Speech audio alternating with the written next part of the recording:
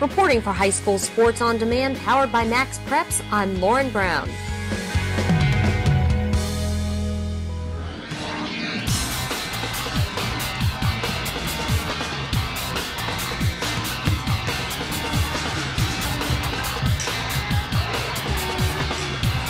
The Hightower High School Lady Canes battled the Morton Ranch High School Lady Mavericks in the Fortbend ISD Girls Basketball Tournament. The only thing that concerns me is the way that my team plays. That's it. If we do what we're supposed to do, we'll take care of business. The Lady Canes strike first, driving the ball down the court. Unique Finley with the layup to make it 2-0 Lady Canes.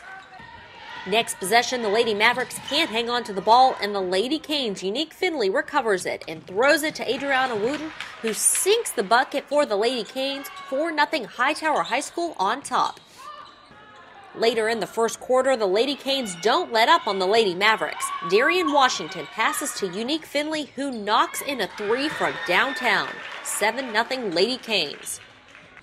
The Lady Mavericks have the ball, but Treasure Mouton comes up with the steal. She passes it to Adriana Wooten, who drops it in for another two for the Lady Canes.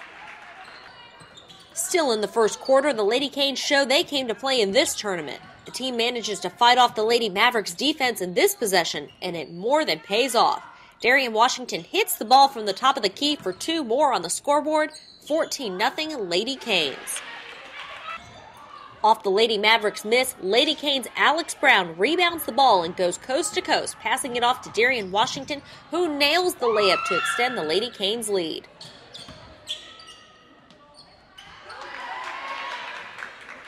Darian Washington continues to roll on the court. She drives the ball inside the paint to score two more for the Lady Canes, 18-0.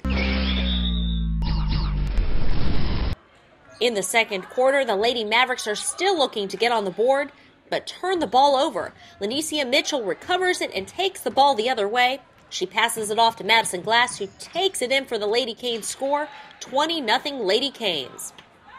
Later in the quarter, Madison Glass recovers the Lady Mavericks miss, moving coast to coast and passing it off to Raina Amons, who sinks another bucket for the Lady Canes, 22-0 Lady Canes. Off the rebound, Adriana Wooten takes the ball the other way and passes it off to Lanicia Mitchell, who knocks in a layup for the Lady Canes.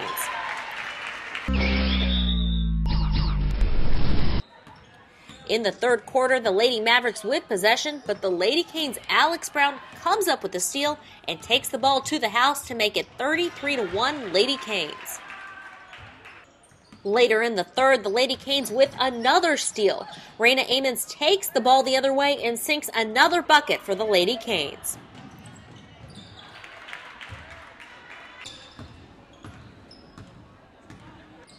Still in the third, the Lady Mavericks with possession, but they turn the ball over. The Lady Canes' Raina Amons takes advantage. She bounces it off to Alex Brown, who drops it in for two. Later in the third, the Lady Canes don't let up on the Lady Mavericks. Dana Harper drains the three to give the Lady Canes a 40-point advantage in the game. In the fourth, the Lady Canes continued to dominate the Lady Mavericks. Hightower High School would roll to a 52-10 victory over Morton Ranch High School. I think until we decide to prepare ourselves for practice that we're not anywhere close to preparing for the season. We had 4 kids out, so of course we didn't have any depth, but we're gonna be here tomorrow, and we're gonna put the ball up, and we're gonna keep getting after it. Reporting for High School Sports on Demand, powered by Max Preps, I'm Lauren Brown.